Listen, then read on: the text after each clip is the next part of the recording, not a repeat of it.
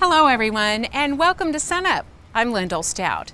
Now that canola harvest has wrapped up, we want to begin today by taking a look back at this year's crop here in Enid at the annual Oklahoma and Kansas Canola Conference.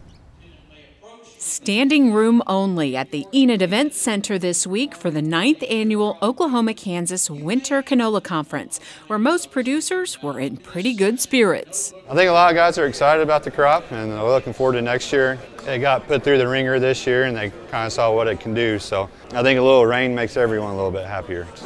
They're also happy to learn more about the rotational crop turned cash crop. Yeah, a lot of guys kind of refer to it as a win-win-win. The price on canola is significantly higher right now than wheat, so they're getting more production on the canola. They're getting the rotation benefit.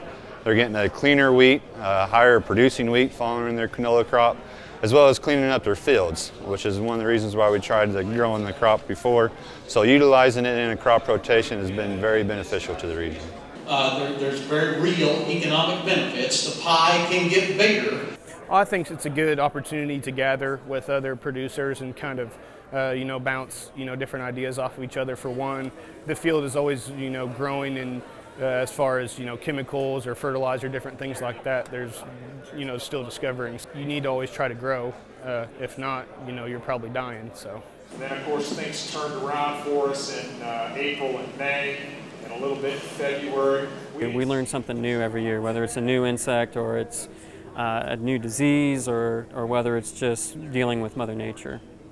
There's also talk here about canola varieties and how the plant will be developed in the years ahead. We need things that will survive the winter, that will produce very respectable yields, but also produce a lot of oil, because ultimately that's what we're trying to grow. And it appears there will be plenty of continued growth in canola acreage in the future. We have a lot more attendees than we expected, so huge plus.